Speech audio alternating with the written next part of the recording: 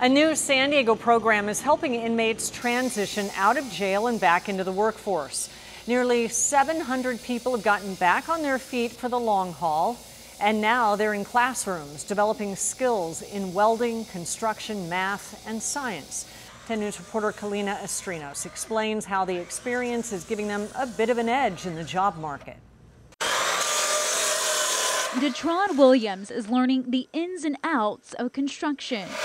He's just a few months away from earning a trade certificate, something Williams and hundreds of men at the East Mesa Reentry Facility see as an opportunity to transition back into society in a positive way. And it's something that they can give back to the community later on in life, where at one point they took away, but now they feel they actually achieved something. The East Mesa Reentry Facility gives inmates hands-on experience in welding, construction, and heating and air conditioning trades.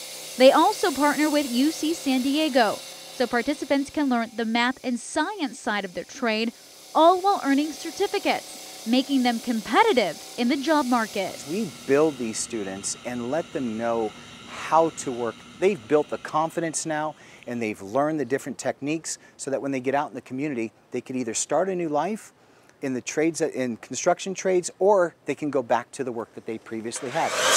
Williams says this program provides a sense of accomplishment and hope. Where now they're building structures that later on down the future they can actually be proud to drive by and see, say like, oh, I built that, I helped that. That was Kalina Estrinos reporting. The men at the facility spent time in jail for lower level offenses.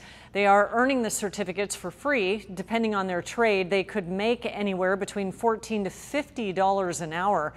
And many have jobs waiting for them when they're out.